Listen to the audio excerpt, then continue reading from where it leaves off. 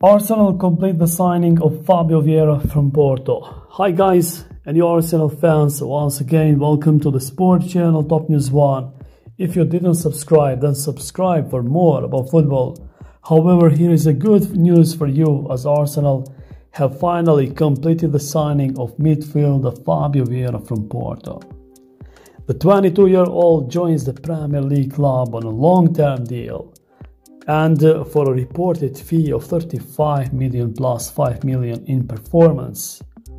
However, Vieira joined Porto in 2008 at the age of 8 and had worked his way into the first team by 2020, setting up 14 league goals for his teammates last season.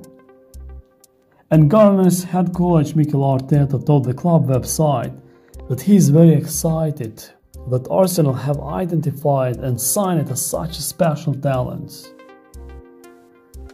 Fabio is a very creative player, and he will bring a high quality to our attacking play, said Mikel Arteta, Arsenal boss.